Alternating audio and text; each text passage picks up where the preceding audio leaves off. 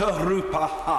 Mr. Speaker, 77 days to go and breaking up is hard to do. Disentangling ourselves from 45 years of arrangements that touch every aspect of our lives.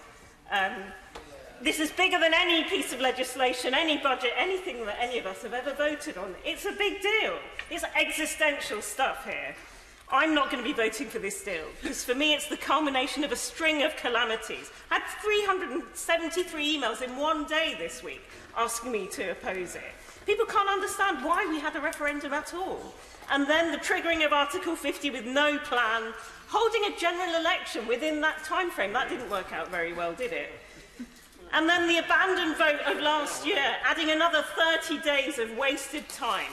Now before us we have this bastardised compromise that's united a whole pile-up of departed ex-ministers, every living Prime Minister there is, the ideological purists of the ERG, and every single one of us here today on this side.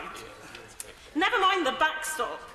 My constituents, 13,000 outraged EU nationals among them, are worried about their financial passporting rights or their carbon credits when the EU emissions trading scheme ends. And we're now told not to make the perfect the enemy of the good. It's a mighty big downgrade from the easiest deal in history, isn't it? It's a bit of a downgrade from they need us more than we need them.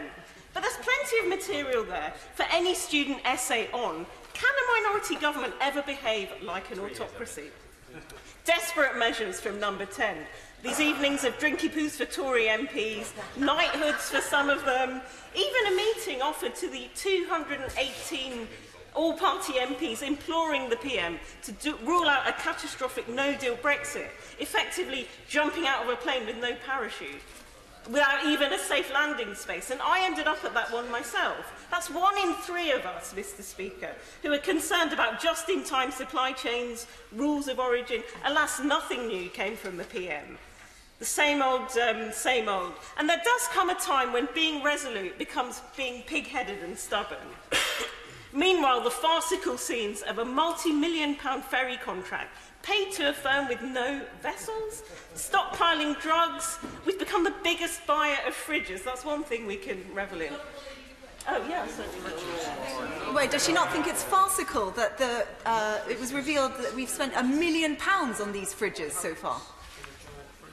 I absolutely do agree with her. I mean, it's like all the money that this is racking up, never mind the £39 billion just to do the splits.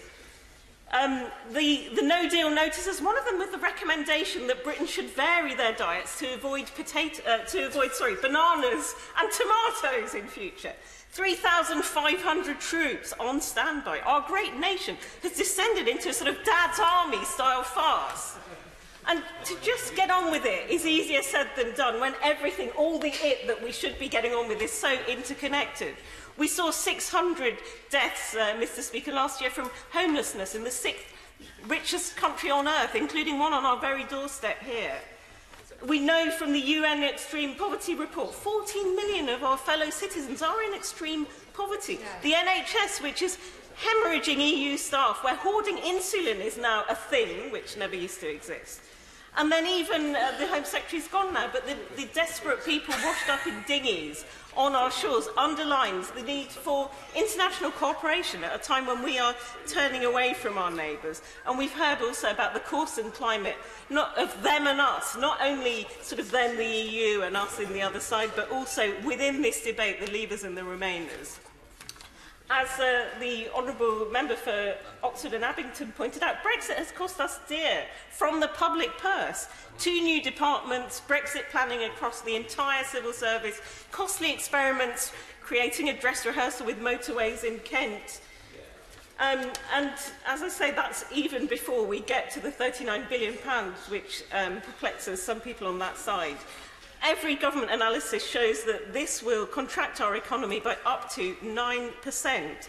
The best deal, obviously, is the one that we have on offer, that we want to have as existing members with a seat at the table rather than paying out to remain in line. We know that what was promised was always improbable. Now we know the deliverable of those outlandish policies was undeliverable and the process was illegal.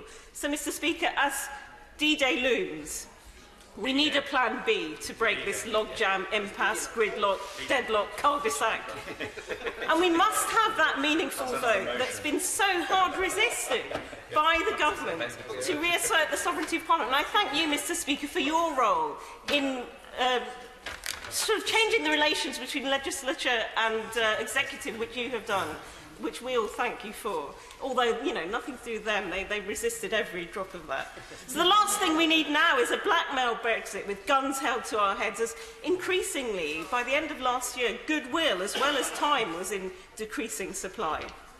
And all this parliamentary game playing when the functioning of our country and people's lives and livelihoods are at stake. So given the magnitude of all this, it's time for calm action. We need a fresh assessment of the will of the people, because it's 2019 now, not the middle of 2016 when circumstances were so different. Trump hadn't even been elected then, and it feels like he's been there for 50 years already. So we extend Article 50, and given that there is only one deal on the table, we've heard, haven't we? Nous allons pas renégocier ce deal. They have said it to us in every language. So that one deal there is has to be put to the people, to the electorate, to endorse. If it's a good one, what are they scared of? So we need a people's vote with the option to remain, as we know what that looks like. And remain and reform, because we know it could be better. Now that is what I call taking back control. Thank you.